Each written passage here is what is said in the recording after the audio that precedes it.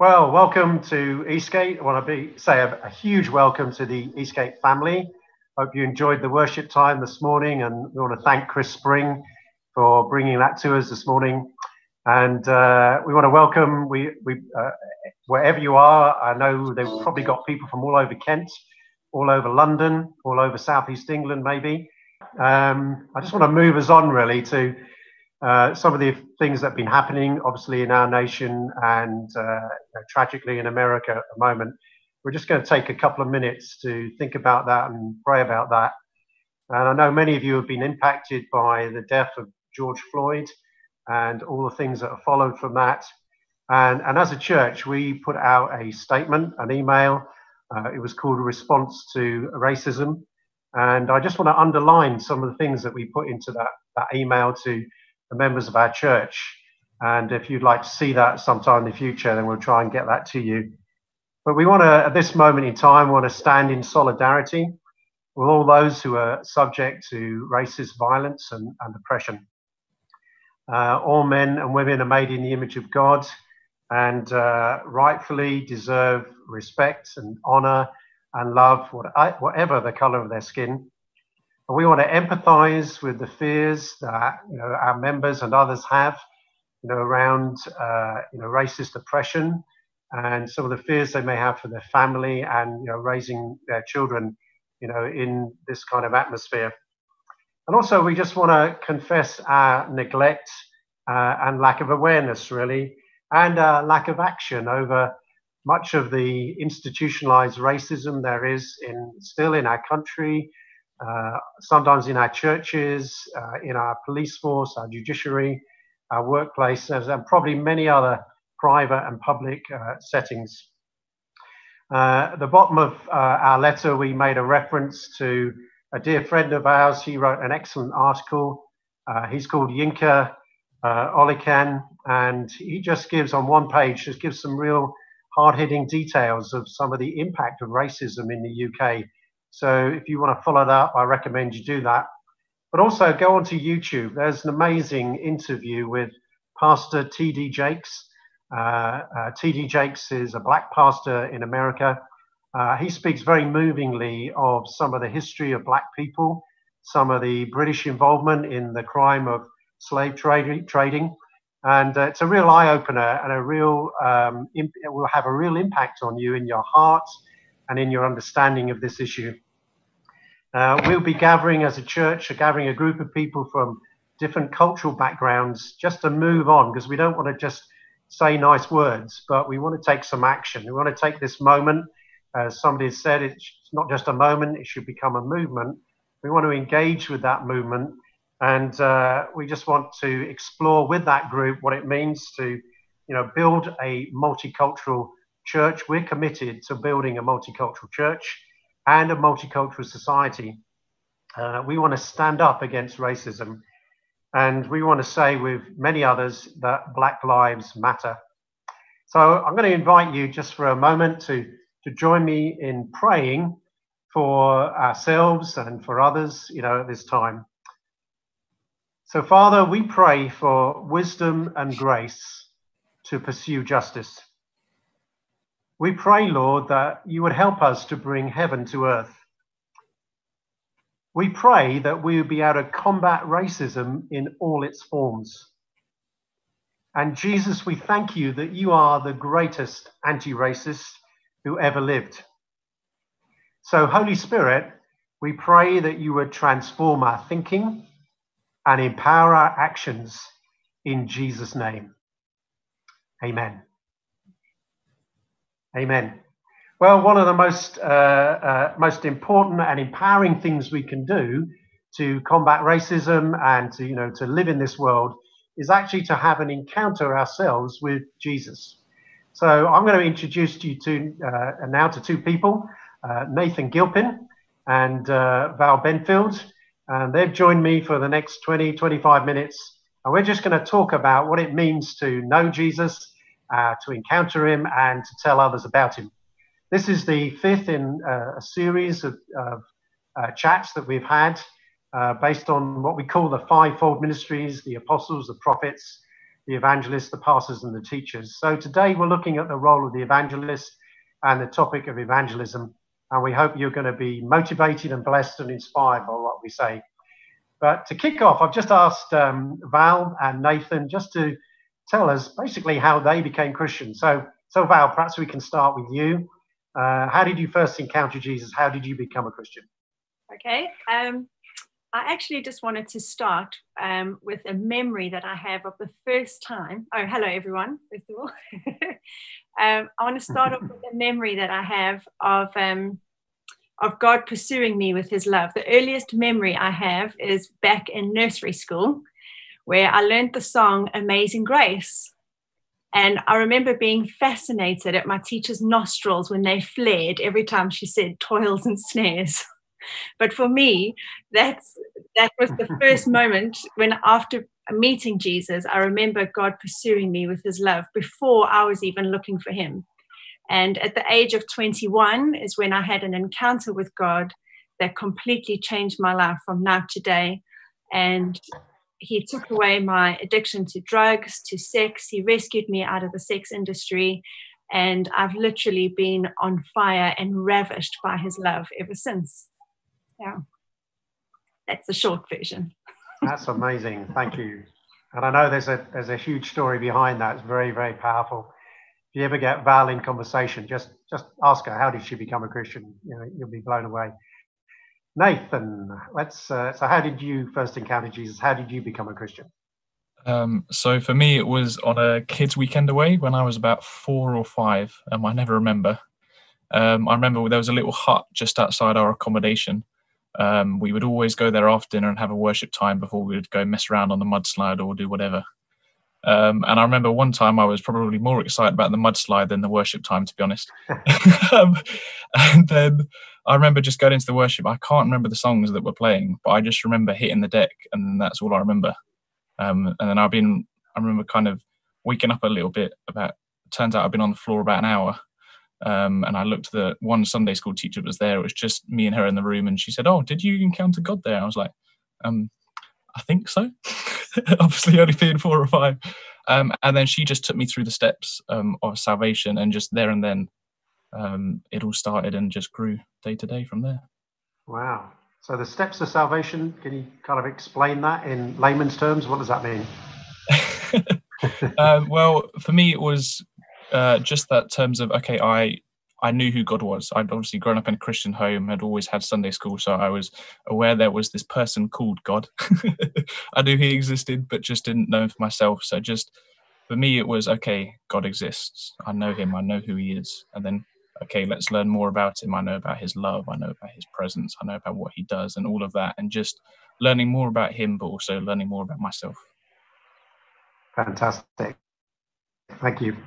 Okay, I know you guys well enough to know also that it's not just that you know Jesus, but you love telling other people about him. So, Val, could you give us something you did recently, maybe, or sometime in the past, where you had an opportunity or took an opportunity to talk about your faith and share Jesus with somebody? Yes. So for me, I don't. I love to share Jesus all the time, and it's for me, it's not about, I know from being in Christian circles for nearly 20 years now, sometimes people can stop sharing Jesus because they're worried that their conversion point isn't going to happen. But for me, just being able to share his love at different points is really exciting. And just earlier this week, there was somebody who had just made a comment on Facebook about wishing they could believe in heaven. And that really just hit me in my heart. And I just thought, oh, wow, I wonder why that person thinks like that or feels like that. So I sent her a private message and just asked her questions, really. And I just questioned, I said, oh, it's a very interesting comment that you put there on Facebook. Why is it that you feel that you wish you could, but you didn't, or, and you don't? And so after I pursued that conversation, she was quite guarded and stuff. But at the end of it, we got to the fact that she was she had like this fearful kind of mindset about who God was. So I affirmed her and said, oh my goodness, I also wouldn't follow God if I thought, he was like that. And I can absolutely promise you, he is nothing like that at all. And if you ever want to, know the God I know, who is full of love and grace and mercy and just totally loves you inside out for who you are, I would love to tell you more. And she ended the conversation. She didn't want to know more, but she did say, thank you for listening to me and thank you for not judging me.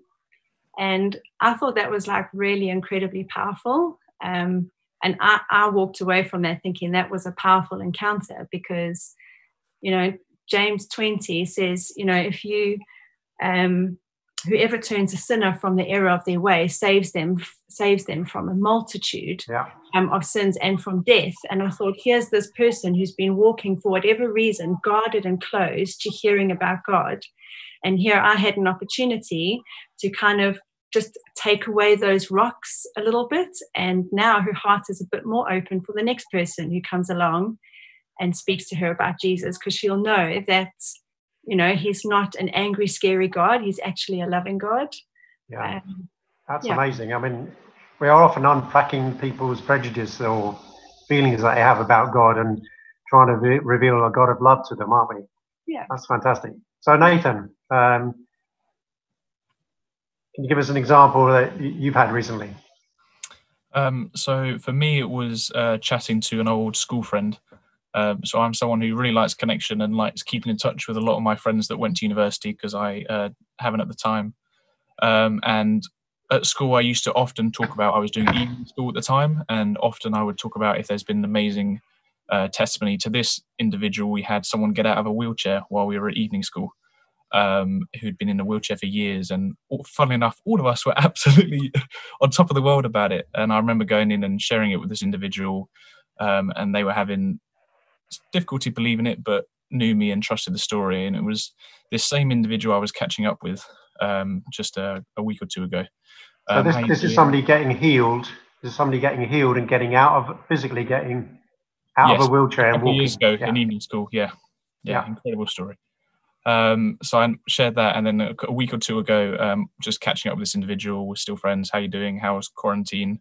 How's everything that's going on with uni? And they were a little bit on edge, a little bit tense, worrying a little bit about what their grades are going to do, because obviously every university is doing it differently. It's a bit up in the air for some universities. So I just managed to share just about the peace of God. Ironically, it was the day that week I was feeling the least peaceful, but still did have the opportunity to share the peace of God. And this individual was like, you mean your God has peace as well? And then kind of opened up a bit and said, oh, I only thought your God healed. I remember this story, and recited to me word to word. So I know it's really been on their heart for these past few years. Wow. And said, you mean your God does peace as well as healing? Which to all of us thinks, oh, yeah, of course it is. Why would you think anything differently? But to someone who doesn't, that can be equally as mind-blowing. So very briefly took them through, here is the God of peace. He gives us peace that is beyond all understanding. So if we try to understand it, we don't get it. And just took them along that journey of, there is no situation he can't bring peace to. There's nothing that he can't settle your heart in, no matter how tense it may be. And that was a really, really great conversation. Really great. That's amazing. That's amazing. Thank you.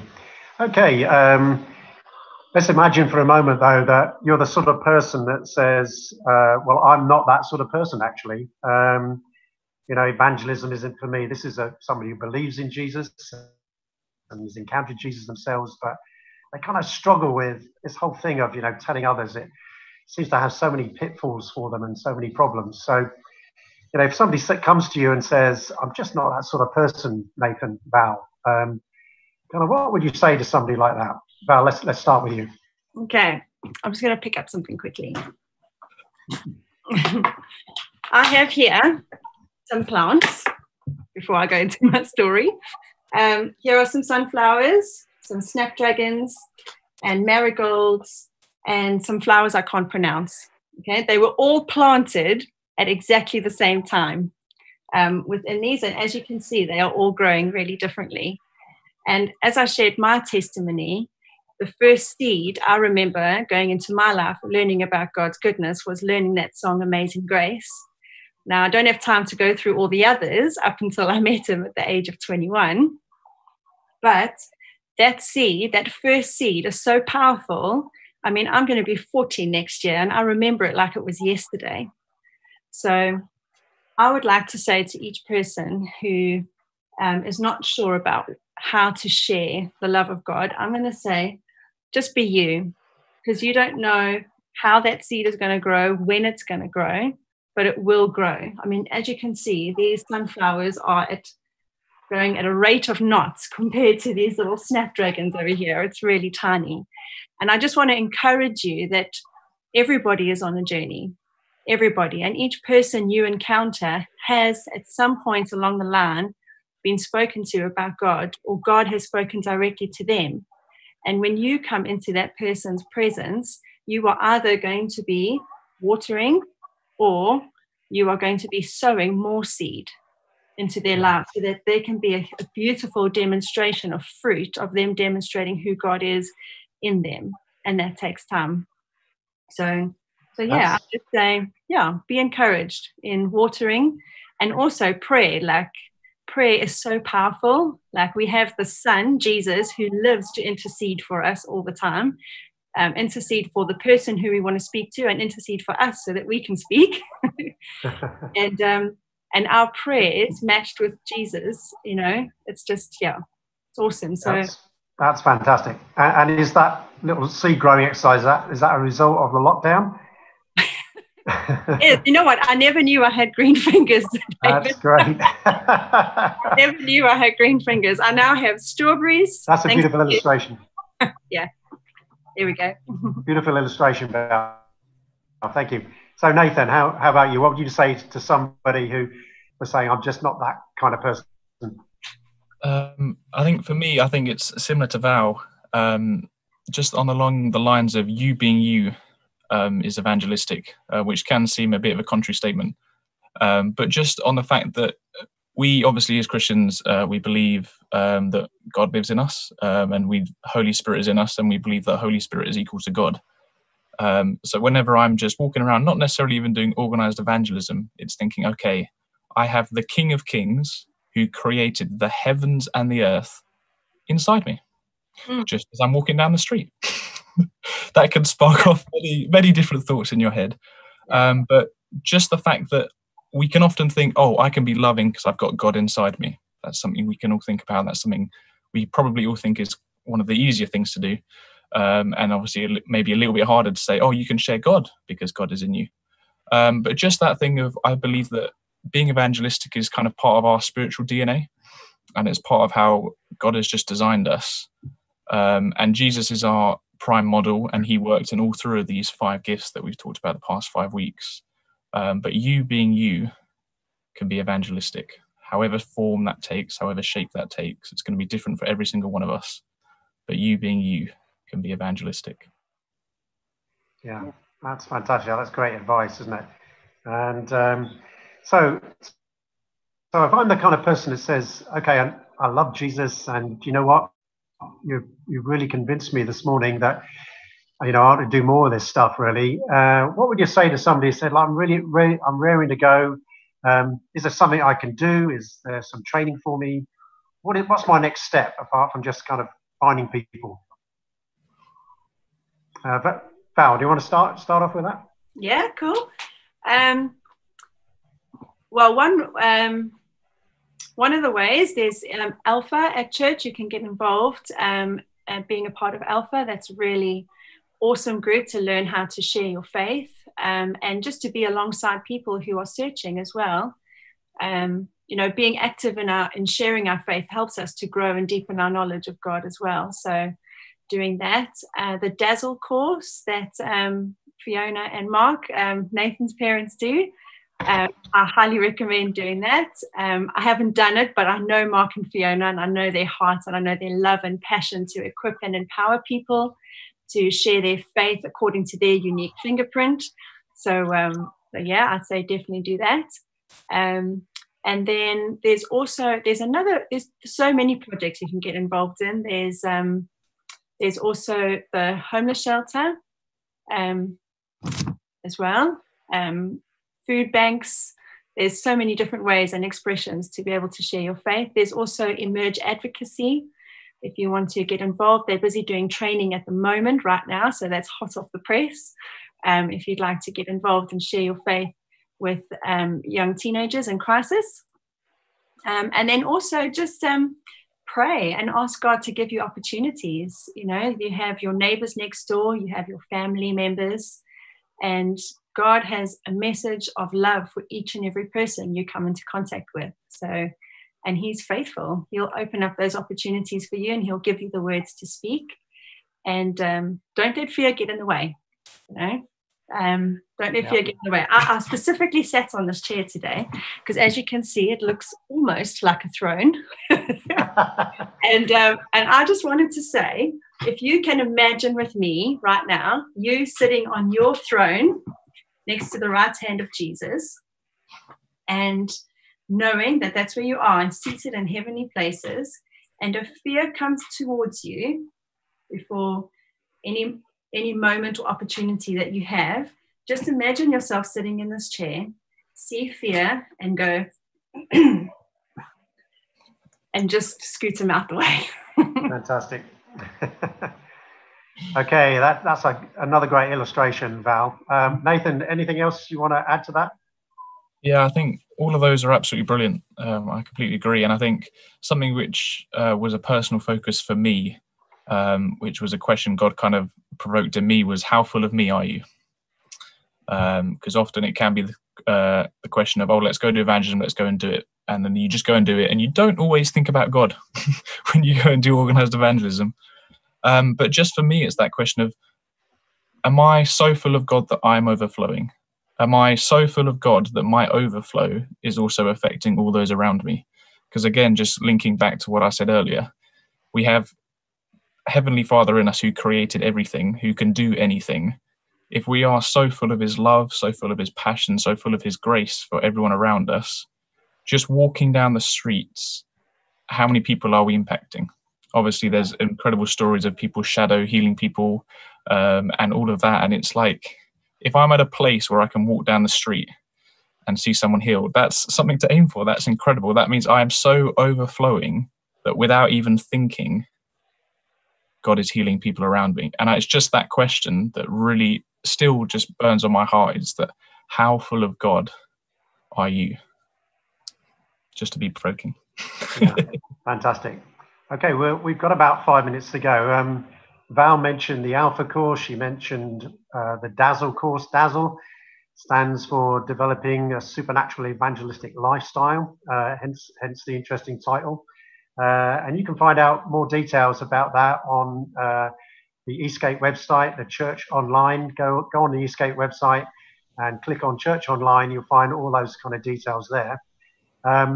I asked Mark and Fiona Gilpin, who run our Dazzle course, our evangelism training course, just to give us a couple of quotes of people who have been on it or actually on it at the moment. I believe we've actually got about 25 people doing the course online, as we speak. And here's a couple of quotations from people on the course. Here's the first one. I'm learning to introduce Jesus to people around me and understanding that God sets me up for evangelistic success. Another one, Dazzle changed the way we as a family live and love. We are praying for people wherever we go, seeing miracles happen and people touched by the love of God. And it'd be great if we could just replicate that. I just want to take the opportunity of recommending Mark and Fiona's book, God's Dream.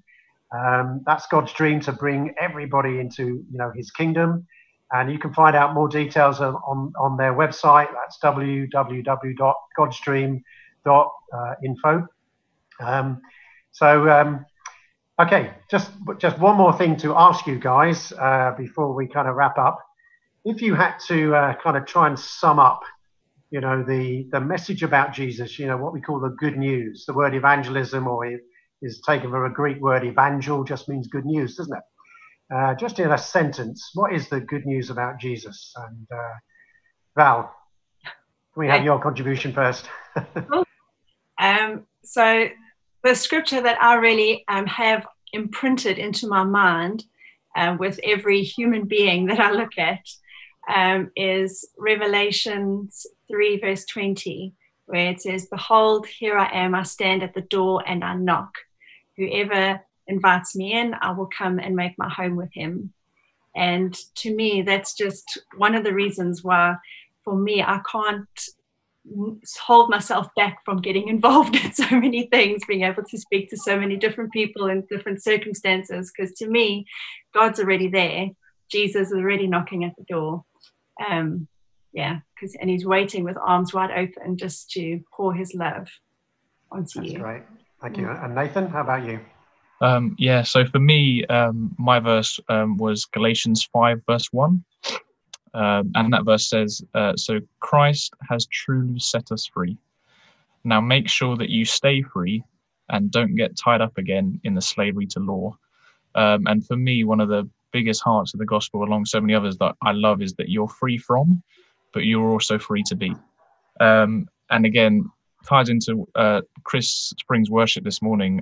Someone on the live chat, I can't remember who said it, so I apologize, said, God set us free for the sake of freedom.